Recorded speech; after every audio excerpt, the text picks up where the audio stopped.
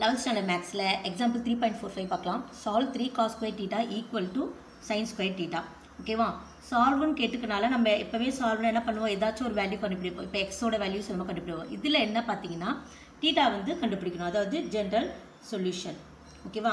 So general சொல்யூஷன்லாம் எப்படி எழுதணும் அப்படின்னு சொல்லிட்டு பேஜ் நம்பர் 127 இருக்குது, பார்த்துக்கோங்க. இந்த டேப்லர் காலம் தான் ஜென்ரல் சொல்யூஷன். ஓகேவா? ஸோ இந்த எக்ஸசைஸ் ஃபுல்லாக இதாக வரும், பார்த்துக்கோங்க. ஓகே, இப்போது 3 cos square theta அப்படியே இருக்கட்டும். இந்த sin square thetaவை நம்ம 1 minus cos square theta எழுதுவோமா? So நமக்கு நீங்கள் படிச்சிருப்பீங்க, sin square theta plus cos square theta equal to 1ன்னு எழுதுவோமா? இப்போ இந்த sin square theta வேணும்னா sin square theta equal to 1 minus cos square thetaன்னு எழுதுவோமா? இந்த plus cos square theta இந்த பக்கம் போய்டும், minus cos square theta. So அப்போ இங்கே என்ன எழுதலாம், 1 minus cos square thetaன்னு எழுதணும். ஓகேவா? ஓகே, அடுத்த ஸ்டெப்பில் இந்த மைனஸ் காஸ் ஸ்கொயர் தீட்டா ஈக்குவலுக்கு இந்த பக்கம் வந்துச்சுன்னா ப்ளஸ் காஸ் ஸ்கொயர் தீட்டாவாக மாறுமா? அப்போ 3 cos square theta plus cos square theta equal to 1. ஓகேவா? ஸோ 3 + 1, அதாவது 3 cos square theta plus 1 cos square theta என்ன பார்த்தீங்கன்னா 4 cos square theta equal to 1 வரும். Cos square theta equal to 1/4 வரும். ஓகேவா?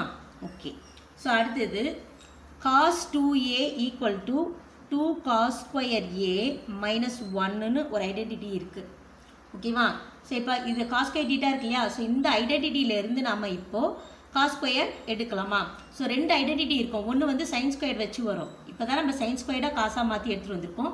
அதனால் திருப்பி அந்த ஐடென்டிட்டி வேணாம். ஓகேவா? ஸோ இன்னொன்று எடுத்துக்கோங்க. ஓகே, இப்போது cos square தான் நம்மளுக்கு வேணும். அப்போ இதெல்லாம் இந்த பக்கம் கொண்டு வந்துடலாமா?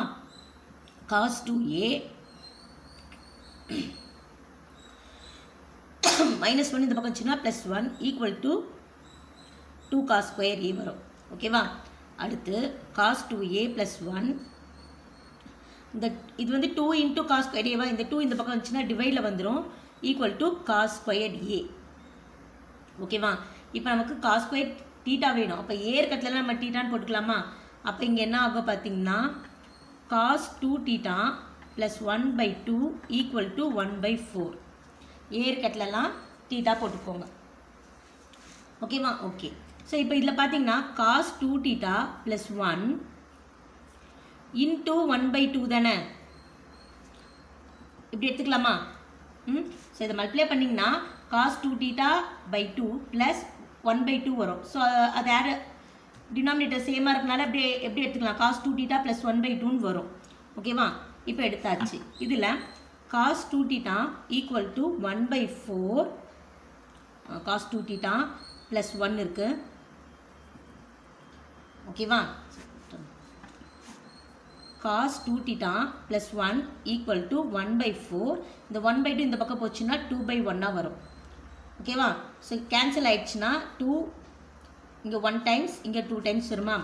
So cos 2 theta plus 1 equal to 1/2ன்னு இருக்கும். அடுத்த ஸ்டெப்பில் cos 2 theta equal to 1/2, இந்த ப்ளஸ் 1 இந்த பக்கம் போச்சுன்னா -1ன்னு வரும். ஓகேவா? -1 வரும். அப்போ cos 2 theta equal to என்ன பார்த்தீங்கன்னா -1/2 வரும். ஓகேவா? ஓகே, இப்போ வந்து இந்த ஆஃப்ன்றது வந்து காஸ்டில் எப்போ என்ன வேல்யூ பார்த்தீங்கன்னா 5/3 வரும், அதாவது cos 60. ஓகேவா? ஸோ அந்த ட்ரிக்னாமெட்ரிக் டேபிள்ஸ் இருக்கோ பார்த்தீங்களா? ஸோ அதில் பார்த்தீங்கன்னா cos 60 equal to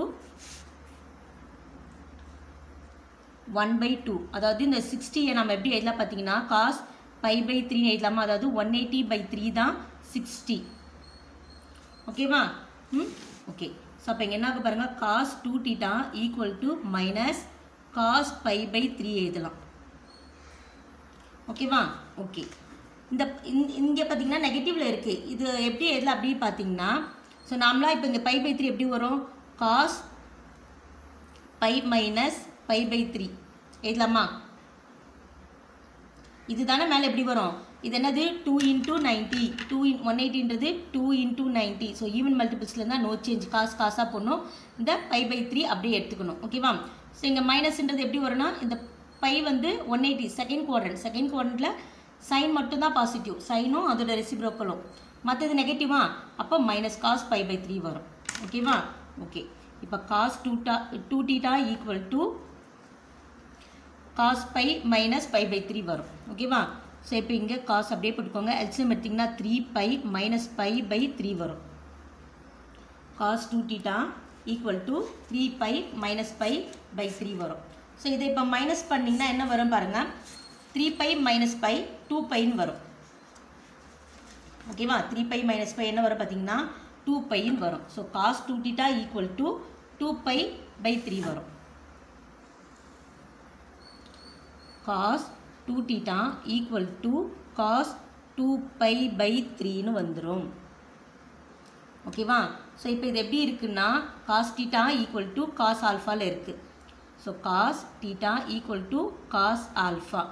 ஸோ தீட்டான்றதுல இருக்குது 2 தீட்டா ஈக்குவல் இதான் தீட்டான்றது, இது ஆல்ஃபான்றது 2 பை பை 3ன்னு வரும். ஓகேவா?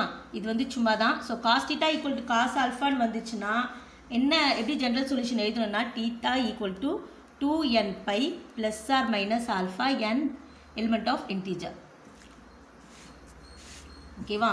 ஸோ இதுதான் இப்போ நம்ம இங்கே பாருங்கள் 2n அதாவது 2 theta equal to 2n by, ஓகேவா, ப்ளஸ் ஆர் மைனஸ் ஆல்ஃபா வந்து என்னது 2 பை பை 3யா, 2 பை பை 3. ஓகேவா? ஓகே, ஸோ நம்ம கண்டுபிடிக்க வேண்டியது தீட்டா தான் கண்டுபிடிக்கணும். ஓகேவா? அப்போ தீட்டா எடுத்துட்டோன்னா இந்த 2 இன்டூவில் இருக்கா, இங்கே வந்தால் டிவைடில் மாறிடுமா. So 2n pi plus R minus 2 by by 3 எழுதியாச்சு. ஓகேவா? ஸோ இங்கே வரும்போது அப்படியே டைரெக்டாக 2 இங்கே வந்துடும். அதாவது 2 பை 1 அப்போ 1 பை 2 மாறும். ஸோ இங்கே என்ன ஆகிடும் 1 பை 2. ஓகேவா? So first theta equal to 2n pi plus R minus 2 by by 3 எழுதிடுங்க. இது வந்து 2 பை 1 ஸோ இந்த சைடு வரும்போது 1 பை 2 மாறிடும். ஓகேவா? மாறினதுக்கப்புறம் இங்கே என்ன ஆக பாருங்கள், இந்த 2 கேன்சல் ஆகிடும், இந்த 2வும் கேன்சல் ஆகிட்டு பேலன்ஸ் என்ன இருக்குது இதில் பாருங்கள், theta equal to n pi plus R minus by by 3 n element of integer. ஓகேவா? ஓகே, ஸோ இது அப்படியே சால்வ் பண்ணிகிட்டே ஃபஸ்ட்டு தீட்டா என்னன்னு தெரிஞ்சுக்கிறதுக்கு எல்லாமே அப்படியே காஸ்ட்டில் வருது. ஓகேவா? மாற்றி சால்வ் பண்ணி எடுத்துகிட்டு வந்தாச்சு. ஸோ இப்போது இதுதான் இங்கே வந்து நம்மளுக்கு இதுதான் cos 2 theta equal to cos 2 by by 3 வரும். ஓகேவா? இது எப்படி இருக்குன்னா cos theta equal to cos ஆல்ஃபான்னு இருக்குது. ஓகேவா? ஸோ நம்ம தீட்டா தேவை, அப்போ 2 தீட்டா ஈக்குவல் டு இதுதான் ஆல்ஃபா 2 பை பை 3. இது வந்து ஜஸ்ட் சும்மா ஒரு எழுதியிருக்கேன். ஓகேவா? ஓகே, இப்போ general solution cos theta equal to cos ஆல்ஃபாக்கு என்ன பார்த்தீங்கன்னா theta equal to 2n pi plus R minus alpha n element of integer. ஓகேவா? ஸோ இப்போ தீட்டா இருக்கட்டில் என்ன போட்டு போகிறீங்க, நேராக 2 தீட்டான்னு போட்டுக்கோங்க. 2n pi plus R minus alpha இருக்கட்டில் 2 by by 3 போடுங்க. ஓகேவா? ஓகே, அப்போ தீட்டா தெரியும், இப்போ தீட்டா தானே வேணும். அப்போ இந்த 2 வந்து இங்கே எப்படி இருக்குது 2 பை 1ல் இருக்குது. ஸோ இந்த பக்கம் போச்சுன்னா இன்ட்டு 1 பை 2 வரும். அதை அப்படியே கேன்சல் பண்ணிங்கன்னா இதுதான் இந்த சமுக்கு answer. n pi plus R minus by by 3 n element of integer. ஓகேவா? இந்த வீடியோ உங்களுக்கு பிடிச்சிருந்தா லைக் பண்ணுங்கள், ஷேர் பண்ணுங்கள், மறக்காமல் சேனல் சப்ஸ்கிரைப் பண்ணுங்கள். தேங்க்யூ.